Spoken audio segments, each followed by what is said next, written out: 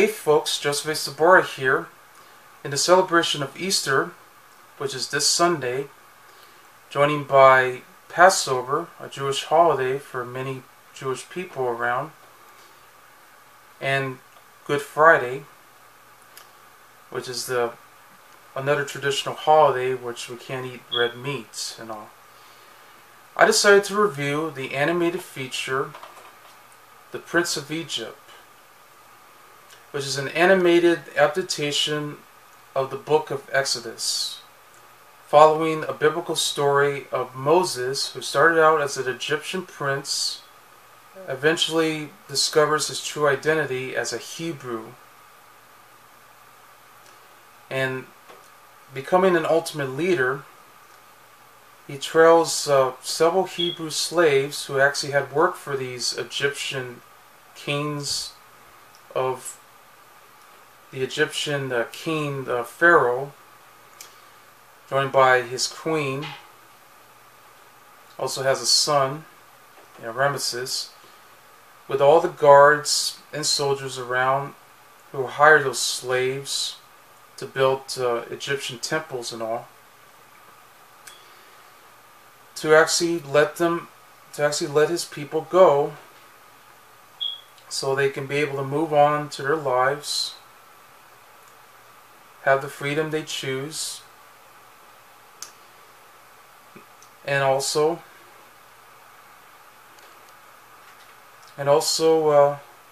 have a lot of conflict that's going around between him and his brother.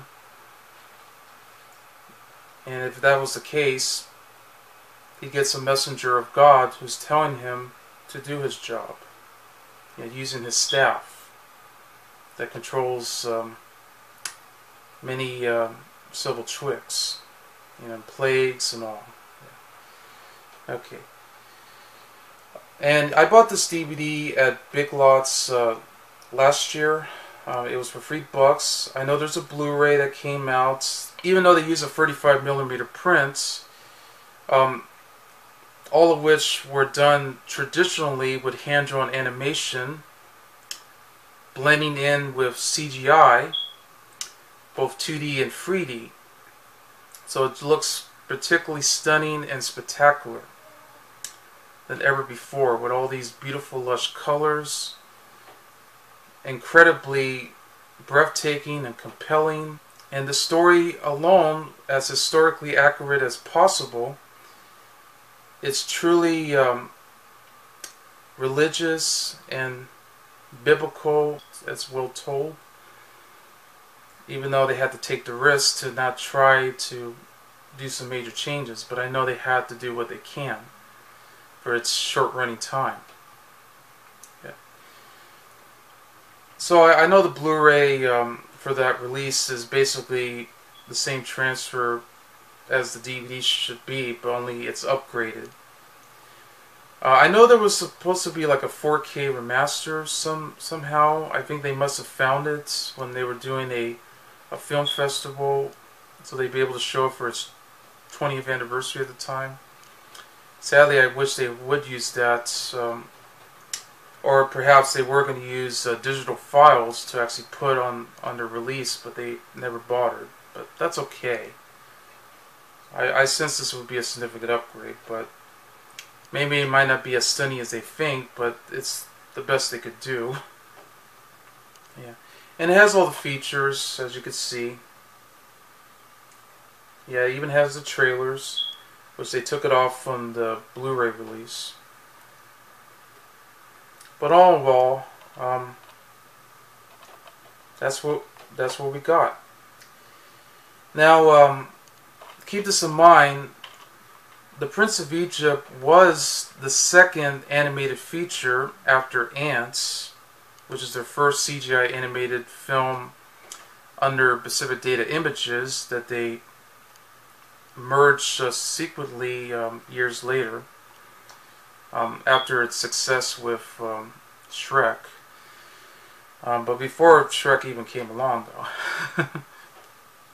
Of course.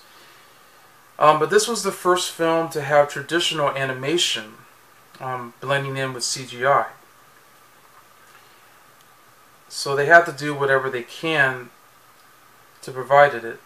Because Jeffrey Katzenberg came up with the idea of actually suggesting to do a film adaptation of the Ten Commandments from 1956, which had Charlton Heston, hoping that people would understand it in a whole different way for many families around, even ones that are either religious or not.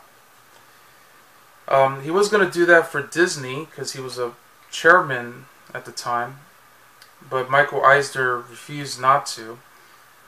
They thought it was just too risky to take the chance, or maybe it just wasn't well put for Disney, because you know how Disney is. They want to be more family friendly as they could. So what really helped the film was that he was joined by Steven Spielberg, who's a writer and director, and his production company, Album Entertainment. And he's also joined in by film producer and music producer as well, David Geffen. And together they formed DreamWorks in 1994. This was going to be their new studio to provide many movies that they're going to produce. I mean, with the first film being The Peacemaker with George Clooney and Nicole Kidman, joining by Mouse Hunt and joining by Amistad, which this was his first film from the production company that Spielberg has ever done. Yeah, then we have Mouse Hunt, Paulie, Small Soldiers, Deep Impact, which is co-produced with Paramount Pictures, which would later become part of it because of Viacom. Saving Private Ryan, among others. And they thought this would be a good idea to actually hire several of the animators, all of which have worked for Disney and Amblimation. It's an animated studio from Album Entertainment, just trying to get all the details exactly right in animated form. Also blending in with all the characters, all of which were done by digital ink and paint from softwares like Animeo, which would soon become known as Toon Boom Animation, and Silicon Graphics, which they team up so they can design some of the elements of all the scenes of the plagues, as well as the ocean of the Nile River, overflowing all the way up, with all these raves and like all these other fire scenes and everything. So they brought in together here. Plus you got an assembled cast. So let's begin with this review. Start with Val Kilmer, best known for films like Willow, along with Top Secret, Heat, 1995, Batman Forever, when he played Bruce Wayne and Batman, The Saint, and of course he played Doc Holliday in Tombstone. Ralph Fiennes, who was in the movie Schindler's List, along with The English Patient, and Oscar and Lucinda. Michelle Pfeiffer from Scarface with Al Pacino, and she went on to do films like Batman Returns as Catwoman, and did some other movies like Dangerous Minds, Frankie and Johnny, as well as Grease 2,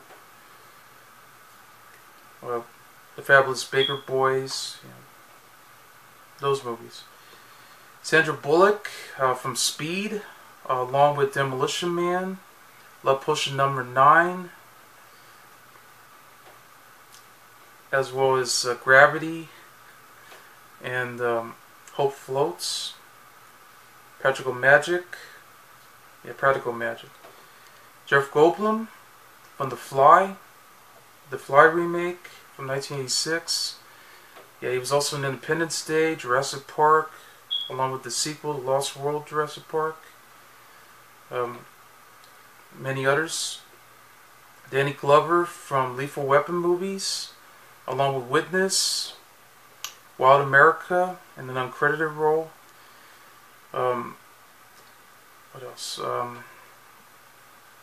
He was also in The Color Purple and Places in the Heart. Patrick Stewart from Star Trek The Next Generation as Captain Jean-Luc Picard. The X-Men movies. Life Force, Conspiracy Theory, and other works that he's been doing, like the TV films of Moby Dick.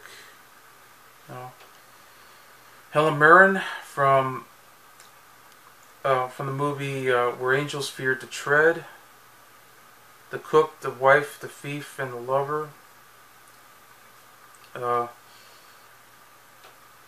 As well as Red, and some other films that she's been in. Steve Martin, of course, funny comedian from films like The Jerk, The Man with Two Brains, as well as The Lonely Guy, Dead Man Don't Wear Plaid, Father of the Bride movies, remake and sequel, Three Amigos, Little Shop of Horrors remake, Roxanne, among others, even Planes, Trains, and Automobiles.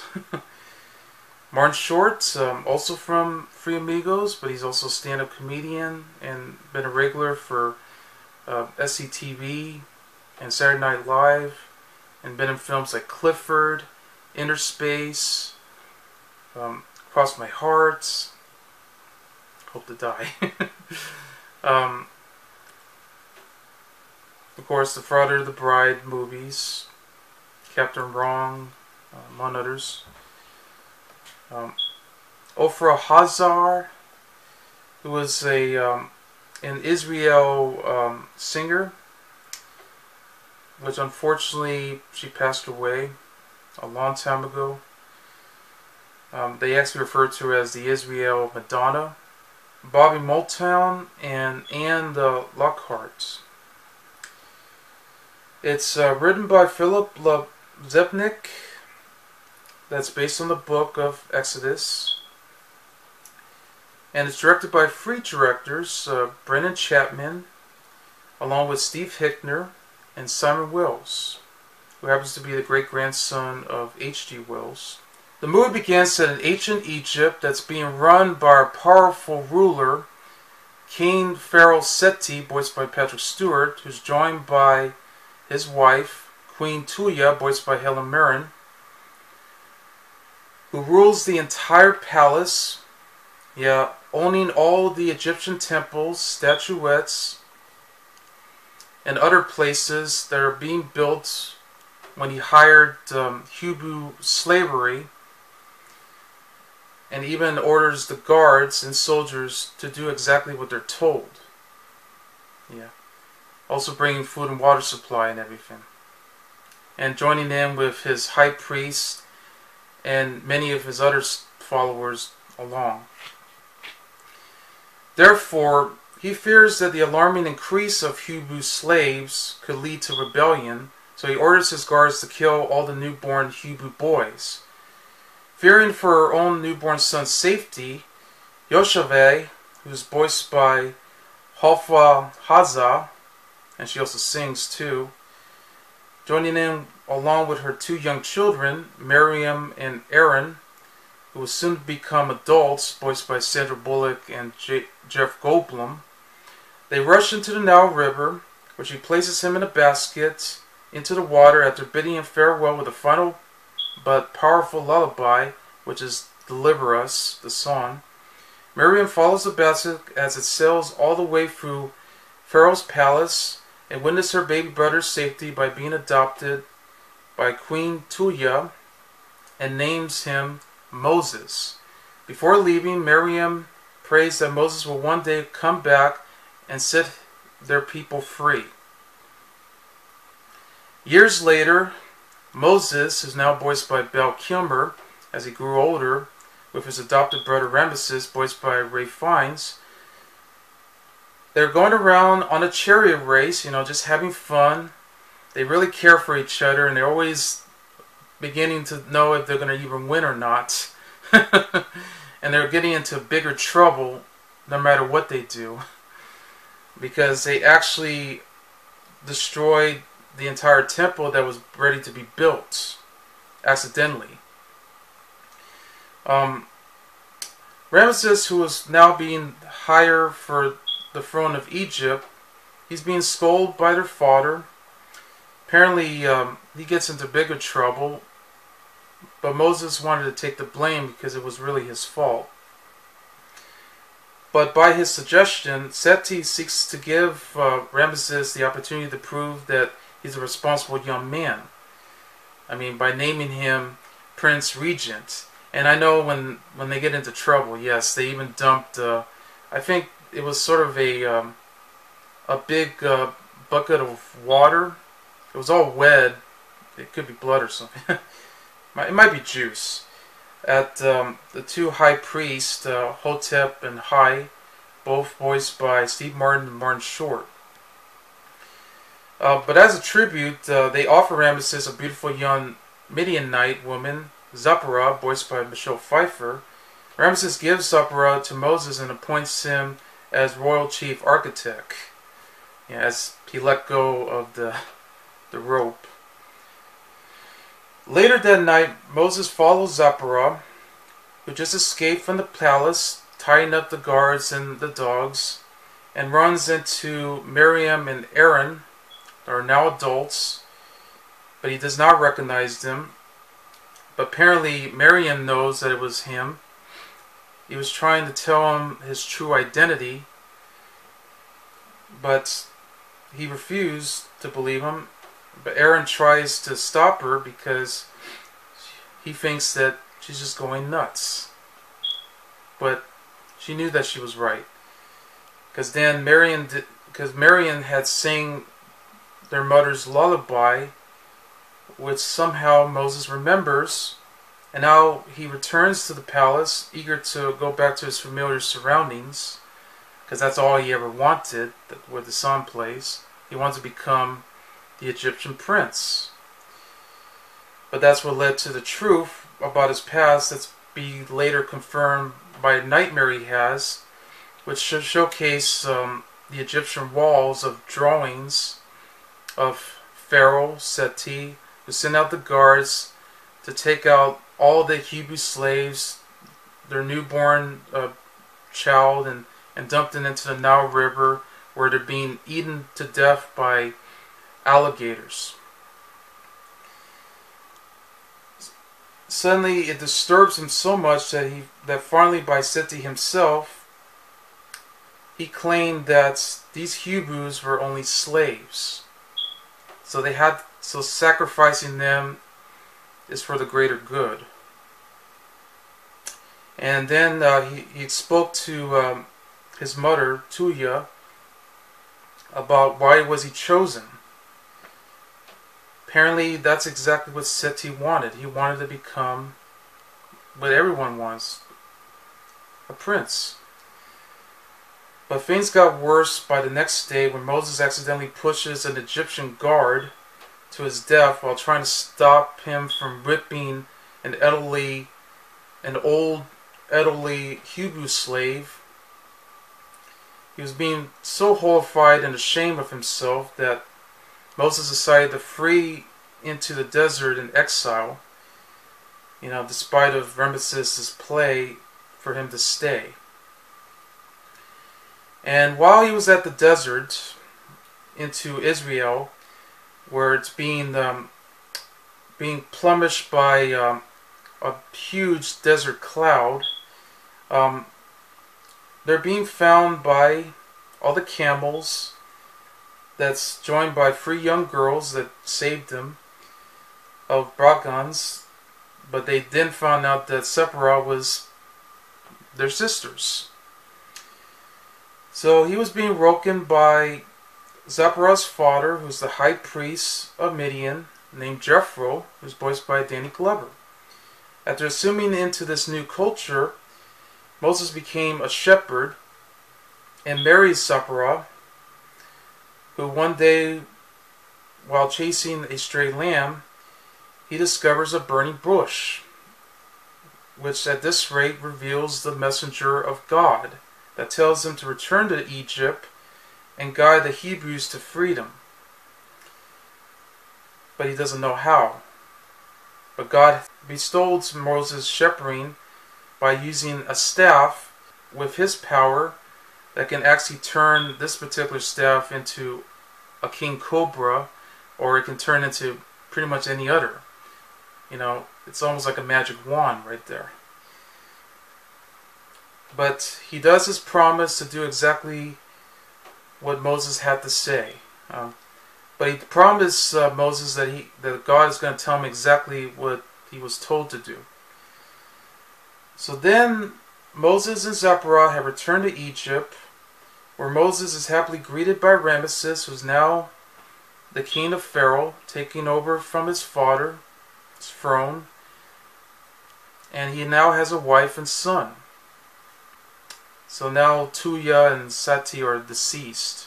Moses requests the Hebrews' release by changing his staff into the cobra and demonstrate his alliance with God. But Hotep and Hyde both recreated this transformation by using their own powerful spells. You know, all this magic tricks that they're doing. You know, which led to the song, "You're Playing with the Big Boys Now."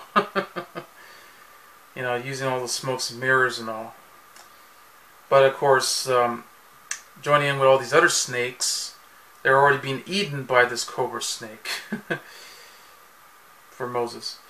But not wanting to have his actions causing the empire to collapse, Ramesses hardens and doubles the Hebrews' workload, and that's what led to Moses inflicting all the 9 of the 10 plagues of Egypt, which that means he's going to take the staff, turn the entire river into blood. But Hotep and Hyde decided to use it exactly on their own, so they knew that they can do it. But Moses explained to all the slaves and everyone of his people that while Pharaoh may take everything and their freedom, the only thing that they can't take is their faith. So that's exactly what he couldn't do. So it continues with all the plagues, such as frogs, locusts, wild beasts, or any other kind. You know, fire, even water. And most of all, the harrowing angel of death, which is a vaporized plague that's going to hit through all the doorsteps that's marked by lamb's blood. So through the night, the plague is going to hit directly through several of the newborn childs around, or for those who are first newborn. And they're going to be the ones either going to be killed or not. And that's what happened to Pharaoh's Ramesses' son. Because he refused to listen. But the point is, if Ramesses is not going to let Moses' people go, then this is exactly what he's going to suffer. At this rate, already grief-stricken, Ramesses had finally gave Moses the permission to free the Hebrews, but after leaving the palace, Moses collapsed and sobs in grief after what happened, and which causes the heartbroken at the pain that he caused by his brother in Egypt.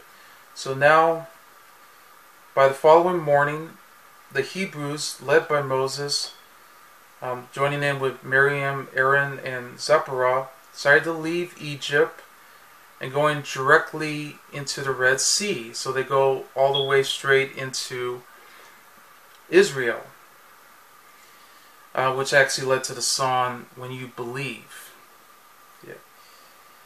Once they made it to the Red Sea, they discovered that vengeful Ramesses has pursuing them, so they're about to join in with all the guards and soldiers to go after Moses and his Hebrews, as Moses just took the staff, sticks it into the ocean, and that's where it splits apart, so that way all the Hebrews can go all the way straight into Israel. But by the time Ramesses had showed up, along with the guards and the soldiers ready to attack, Moses had used the staff and just actually takes the ocean going back to its place and washing out all the soldiers and guards and even Ramesses. So now he's all alone in the rocks. And Moses and the rest of the people had led to freedom. But Moses had sadly bids farewell to his brother, and now leads the Hebrews to Mount Sinai, where he does receive the 10 Commandments. And that's where the film ends. Yep, this was a powerful, compelling story of the book of Exodus. It had some really wonderful, breathtaking animation, all done by traditional hand-drawn animation, blending in with CGI. I mean, I love the way it looks. You know, how they use all the luscious colors and the way the characters have been animated. I know these animators that took a lot of time touring Egypt, and they even went to Death Valley trying to get all the details right. And I know this was a lot of hard work. They had to spend like 2 years, you know, trying to put everything together, you know, even with pre-biz and all, to finally complete this running time. The cast was excellent. They lend their voices exactly as they were chosen here.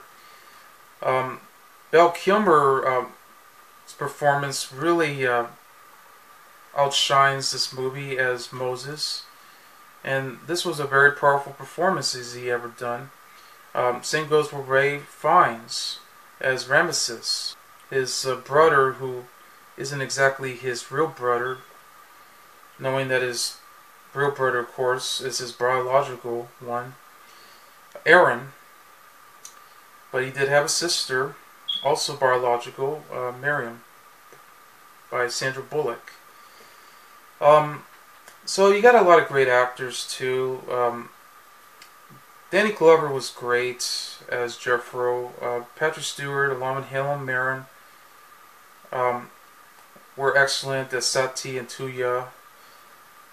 Steve Martin and Martin Short were hilarious as Hotep and Hai. I do wish they had a lot of comic timing, or at this rate I wish they had plenty of voice time for them, but they did exactly what they could. Same goes with the rest of the cast. And Sobora, voiced by Michelle Pfeiffer, is luminous.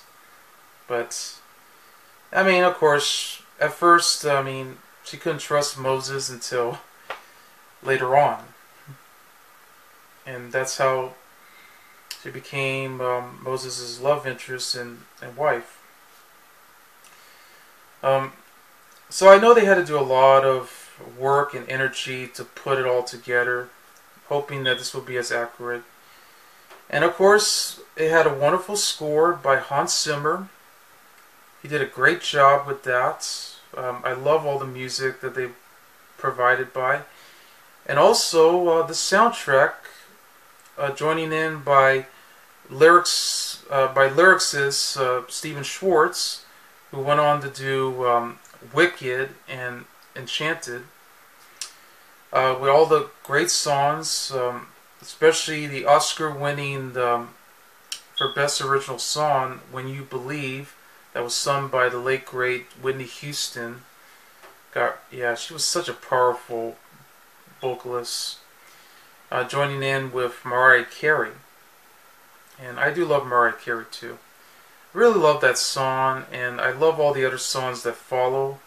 They even have a song by Boyz II Men called "I Will Get There."